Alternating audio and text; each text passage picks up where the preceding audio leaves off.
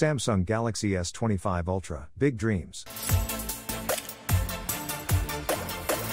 Hello guys, I hope you are all doing great. We are back. There have been a number of claims and theories floating around concerning Samsung's future dream Exynos chip for the Galaxy S25. It is anticipated that it will be released in the year 2025, and it is predicted that it will provide much improved performance compared to Exynos processors from the company's earlier generations. Recently, a piece of information concerning this chip that was previously unknown to the public has come to light, and according to information provided by tipster at tech_rev, Samsung and AMD are collaborating on the development of a new GPU for the Exynos 2500. It will focus on enhancing optimization and will be based on AMD's Radeon technology as part of their expanded cooperation. This will be the case, and even while it wasn't specifically stated in the tweet, it seems to imply that the two businesses will concentrate more on optimization than on sheer performance. It is unknown how well it would perform in comparison to competing GPUs found in Apple's and Qualcomm's chips, and the outcome won't be known until the products are commercially available to consumers in approximately 2 years. In comparison to their Snapdragon equivalents, earlier generations of Exynos chipsets exhibited both a lower level of performance and a lower level of battery efficiency. The situation was made further worse by the fact that Samsung installed these inferior Exynos CPUs in its flagship phones in certain places, while customers in other areas received superior Snapdragon chips in their phones. Because of this, the firm was subjected to a great deal of criticism, and as a result, it made the decision to utilize only Snapdragon chipsets in the Galaxy S23 and the S24. There were reports going around that the smartphone subsidiary of Samsung, known as Samsung MX, assembled a team of over 1,000 engineers to develop a bespoke high-end chipset for future Galaxy devices. On the other hand, the business later announced that it intends to collaborate with the Exynos team in a closer fashion in order to develop a processor that is more designed for Galaxy handsets. In addition to that, midway through March, Samsung made the Galaxy A54 official, and ever since then, it has been gradually made accessible in more and more markets throughout the world. The most recent edition of Samsung's smartphone lineup, which has consistently been the company's bestseller, is now almost ready to make the transition to Verizon in the United States. Awesome Graphite will be the only color option for the carrier's offering of the Galaxy A54 when it goes on sale on April 6th, and if you add a new line to certain 5G unlimited plans within a limited time period, you will be able to purchase one through Verizon device payment for a low price of $10 per month for the next 3 years. This brings the total to $360, which is a significant discount compared to the full retail price of $499.99 that you would have been required to pay in any other circumstance, and in addition, Verizon is discounting cases and screen protectors for the A54 by 20%. The Verizon 5G Ultra wideband connectivity can be used without any issues on the Galaxy A54 thanks to the device's full compatibility. And if you are not yet a Verizon client, you can join up for the Verizon free trial in order to receive free unlimited premium 5G data for a period of 30 days. With that information said, let me end the discussion for today. Drop your thoughts in the comments section below as well. If you guys are new here, be sure to subscribe. The tech chat is over and I am out.